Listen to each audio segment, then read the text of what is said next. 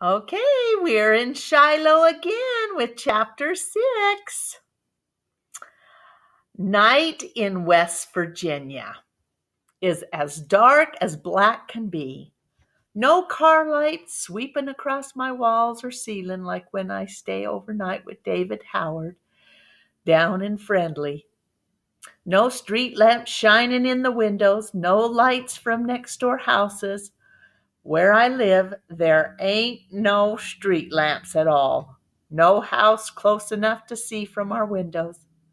My eyes are open.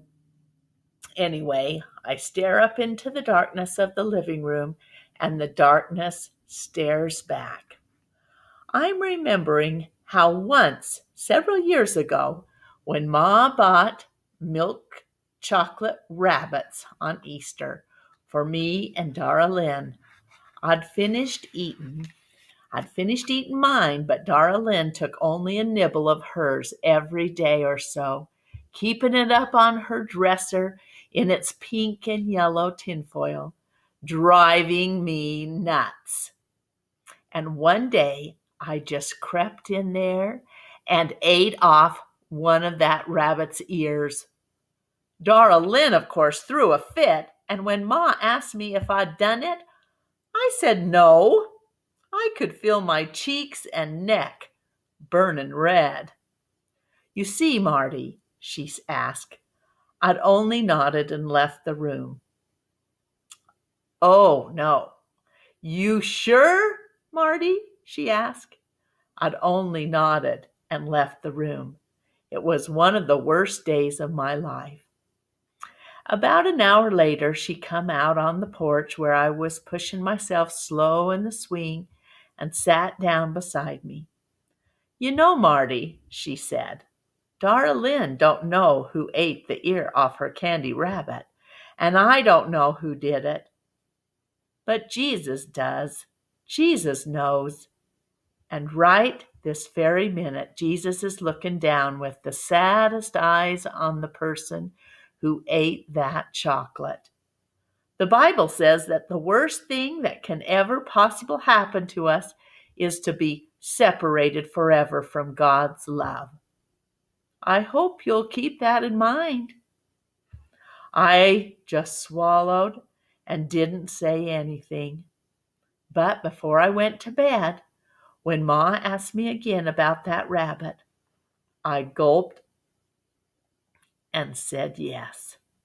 And she made me get down on my knees and ask God's forgiveness, which wasn't so bad. I honestly felt better afterwards. But then she said that Jesus wanted me to go in the next room and tell Dara Lynn what I'd done. And Dara Lynn, she had a fit all over again, threw a box of Crayolas at me and could have broke my nose, called me a rotten, greedy pig. If that made Jesus sad, Ma never said. Now, as I study the darkness in the room around me, I'm thinking about lies again. I hadn't lied to Judd Travers when I said I hadn't seen his dog in the yard today. That was the honest-to-God truth, because Shiloh hadn't been anywhere near our yard. But I also know that you can lie not only by what you say, but what you don't say. Nothing I'd told Judd was an outright lie, but what I'd kept inside myself made him think that I hadn't seen his dog at all. Jesus, I whispered finally, which do you want me to do? Be 100% honest and carry that dog back to Judd so that one of your creatures can be kicked and starved all over again? Or keep him here and fatten him up to glorify your creation? The question seemed to answer itself, and I'm pretty proud of that prayer. Repeat it to myself so's to remember it in case I need to use it again. If Jesus is anything like the story cards from Sunday school make him out to be, he ain't the kind to want a thin little beagle to be hurt. The problem's more fixed up than that. I'm lying to my folks as well. I'm not eating the leftover meatloaf I've put away. Every bit of food saved is money saved that could go to buy Darlene a new pair of sneakers so Ma won't have to cut open the tops of her old ones to give her toes more room. Every little bit of food wasted is money wasted. If we ever have the least little bit of money to spare that doesn't have to go to Grandma Preston's care, first thing we all want is a telephone, so we don't have to ride down to Doc Murphy's to use his. But the way I figure, if it's food from my own plate, I would have eaten myself, but I don't. What's the harm in that? Well, next morning, when I get up to see Shiloh, I put the rope on his collar and lead him to the other side of the hill again, out of sight of all but God. Then I let him go, and we race and tumble and laugh and roll, stopping now and then just to lie in the clover, me on my back, Shiloh on his stomach, both of us panting and nuzzling each other. Don't know if Shiloh's getting more human or if I'm getting to be more dog. If Jesus ever comes back to earth again, I'm thinking he'll come as a dog because there isn't anything as humble or patient or loving or loyal as a dog. I have in my arms right now. We eat our Sunday meal, but by late afternoon, storm clouds roll in, and the rain beats down on the tin roof of our house, streaming down the window glass, making a small pond on the side yard. I can't help staring out the window at the far hill. Will Shiloh, can he even leap that fence to try and go somewhere it's more dry? Is he smart enough to go under that lean-to that I'd made for him? Have I built it right? Away from the wind? What if he gets to howling? In 20 minutes the rain stops, though. The sun comes out, the birds start to sing again. All those worms oozing up through the wet mud. Shiloh stayed where he was, trusting me that where I put him was best. Being quiet, like he knows his life depends on it. Marty, Dad says, going outside with a rag to wipe off his Jeep. I saw Miss Howard yesterday, and she said David was back from Tennessee, wanting to know when you boys could get together. She said David would like to come up here someday next week. I like David Howard fine, but I sure don't want him up here. David likes the hill, always wants to play there.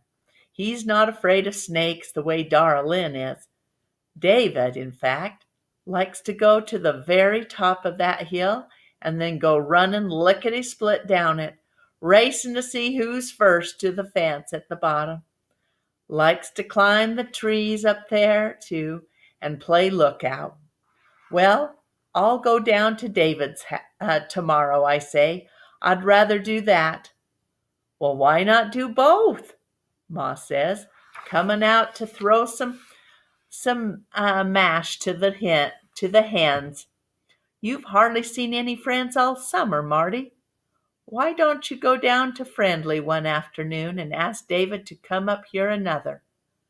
There's nothing much to do up here, I say, not knowing how else to answer. It was the wrong answer. Both Ma and Dad were looking at me now. You said just the other day you had plenty to do here, Dad tells me, wringing out his rag at the pump. Well, lots for me to do, but not much for David Howard. I say, a lie. That's a flat-out lie. Funny how one lie leads to another, and before you know it, Your whole life can be a lie. I sit on the porch swing later, not even bothering to push it, and listen to the table being set inside. What you figure is wrong with that boy, Lou? Dad's voice. Just being 11, I guess, Ma tells him. 11's a moody age. Was for me, anyway. You think that's all it is? What pleases you one day don't please you at all the next. What more do you think it is? Don't think he's got that dog on his mind still, do you? 11's got about everything on its mind, Ma answers. And then the evening news comes on, and Darlene and Becky come out to the porch, leaving the TV to Daddy. Darlene's got the devil in her tonight, little bit bored with summer, but not quite ready for school to start. Just for devilment. She plunks herself down beside me in that swing and starts doing everything I do. I sigh. She sighs. I rest my arms on my head. She does the same. Gets Becky doing it too, both of them laughing to beat the band. When I have my fill of this nonsense, I decide to go up the hill and see how Shiloh's doing. But as I go down off the porch, Darlene gets up and makes as if to follow me. I stop. I'm looking to find me a snake stick, I say as if to myself. I'm looking to find me a snake stick, Darlene says. I don't pay her no mind at all. Just start walking along the edge of the yard, picking up a stick here and a stick there, Darlene tagging along behind. It's got to have the longest handle and a good strong fork on the end, I say, because that was the biggest, meanest snake I ever saw in my life. Darlene, she stops dead still. She couldn't say all that right if she tried, but she's not interested anymore in trying. What snake? She says. Snake I saw up on the hill this morning. I tell her. Must have been 4, 5, maybe 5 feet long, just looking for somebody's leg to wrap itself around. Darlene, don't go a step farther. Becky don't even come down off the porch. What you going to do when you find it? Darlene asked. Try to keep it from biting me first. Pick it up with my stick. Second, put it in a sack and carry it clear on up past the Shiloh schoolhouse. Let it out in the woods there. Won't kill it unless I have to. Kill it? Says Darlene. Get your gun and blow its head off. You've been watching too much stuff on TV, Darlene, I tell her. Even snakes got the right to live. I'm thinking, how if I ever become a vet's helper, I got to take care of pet snakes too. Next day, to head off David Howard from riding up from Friendly on his bike, I go down to see him. I tended to Shiloh first, taking a fistful of scrambled eggs left over from breakfast, a bit of bacon, and a half slice of whole wheat toast that I stuck in my jeans pocket. It's not enough for the dog, I know, but probably more than he'd get from Judd. It's not enough for me either. Sneaking off half of my breakfast, lunch, and dinner for Shiloh, I'm doing means me going half hungry all the time. But if I eat extra, then it means Shiloh's costing us money, and we can't afford it. I fill my pockets with wormy peaches before I set out for Friendly, biting off each piece, spitting it out in my hand. and picking out the worms before I put it back into my mouth. It pleased me that Shiloh was sleeping in his lean-to when I'd gone up this morning. The ground was dry under there, and I'd brought up some old gunny sacks from the shed for him to lie on. Made it seem more like a bed to him, more like a home. The walk to Friendly takes a good long time unless I hitch a bike. I'm not allowed to get in a car with somebody I don't know. But Dad being the mail carrier for this part of the country, I know most everybody who goes by. The first person to come along this day, though, is Judd Travers. When I hear the sound of a motor and I turn to see his truck a-slowing down, I turn forward again and keep on walking.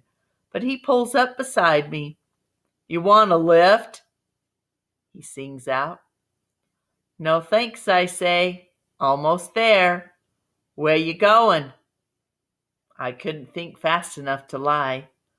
"David Howard's." "Hell, boy, you ain't even halfway. Hop in." I know I don't have to unless I want, but if he's already suspicious about me, that'll only make it worse. So I get in. "Seen my dog yet?" First thing out of his mouth.